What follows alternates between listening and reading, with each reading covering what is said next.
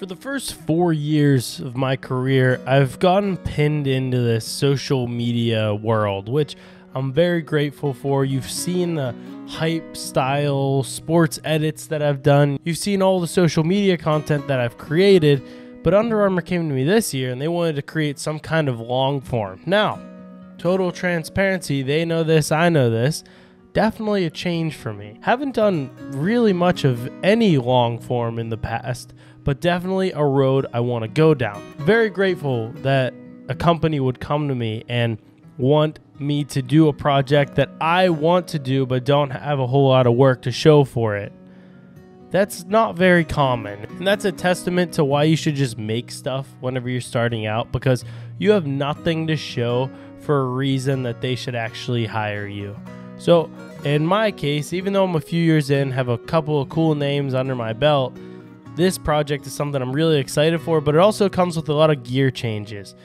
Some things are the exact same, and some things are like, wow, if I'm going to make these longer form videos where I'm going to be filming documentary style, there are a few essential pieces that I need, and there's just a different way that I need to rig things up. So that's what we're talking about today. Something that I've definitely tended to do over the course of buying new gear is always keeping things minimalistic. Like, I haven't owned a monitor until just a few weeks ago, and I do mostly work in video and not photo.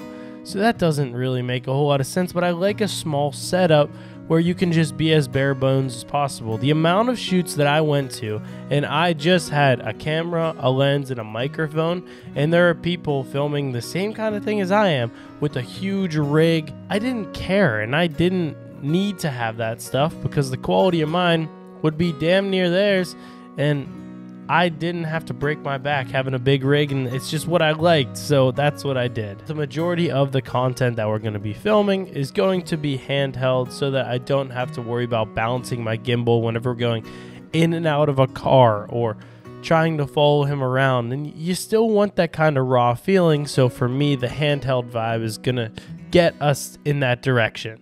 Before we go any further, I can't show any footage yet. The video's not out. You can look for the different content showing the footage and break that down later, but that's not what this video is. It's not out, so I can't just like leak the raw footage.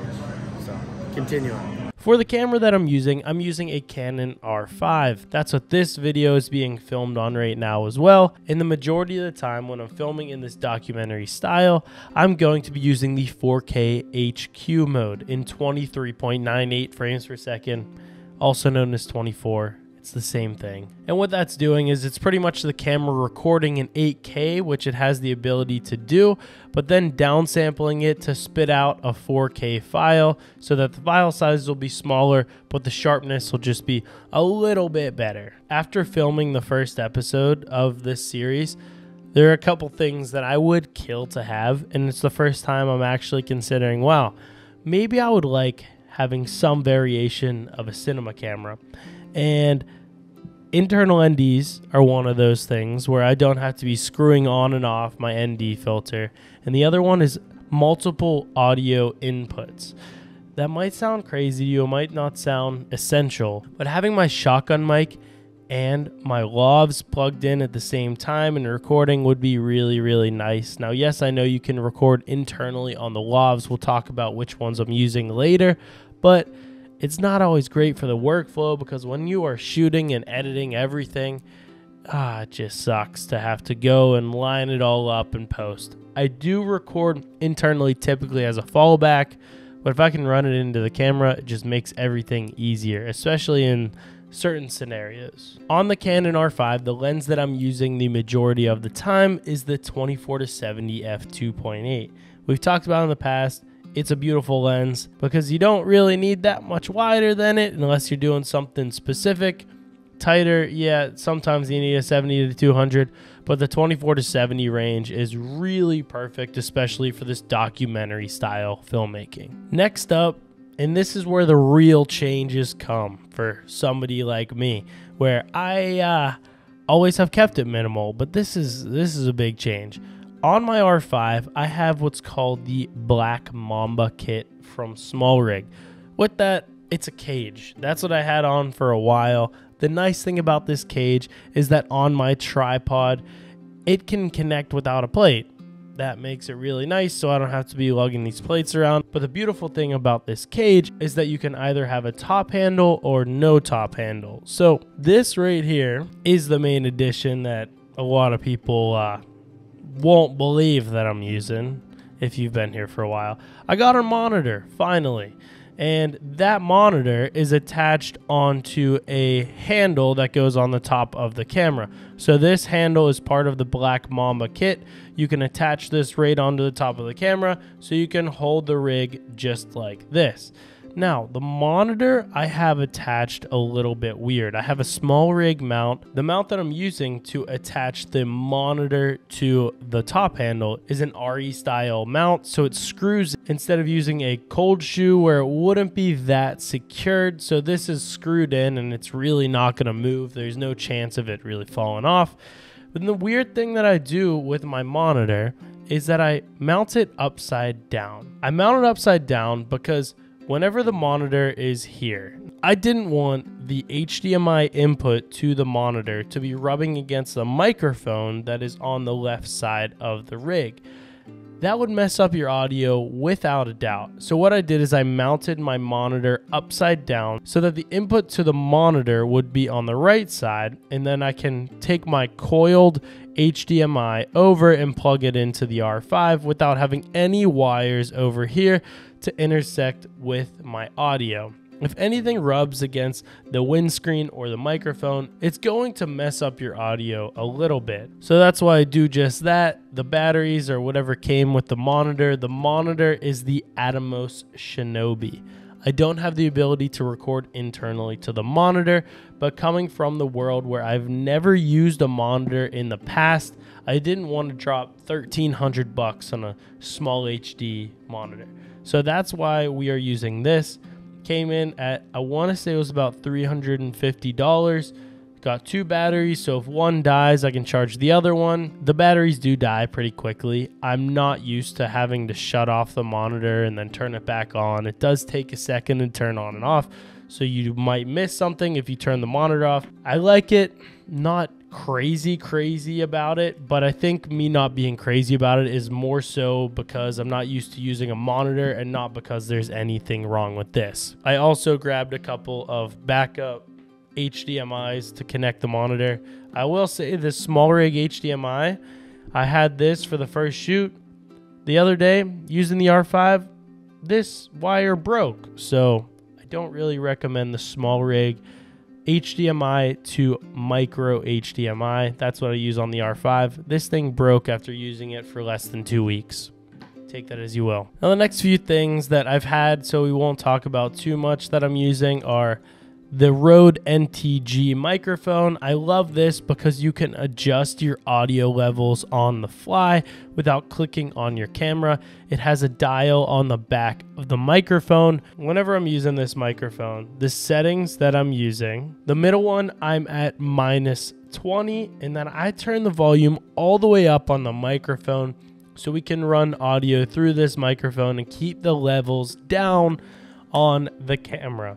Whenever you keep your levels down on the camera, you're not going to get as much fuzziness. You're not going to get as much noise with your audio.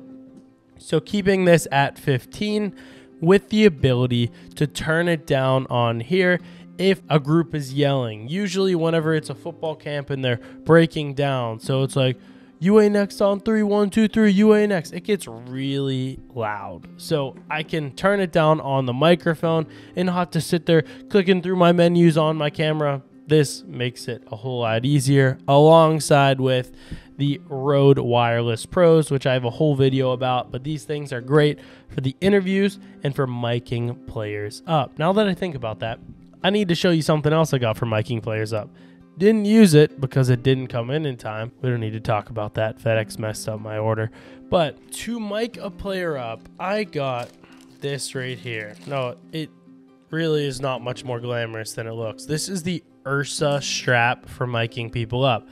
Not designed for the Rode mics, but it's going to be the best one for you whenever you mic somebody up. And whenever they have a jersey on or something of that nature, And for me, I don't want to see a big brick on their collar or a love on their collar.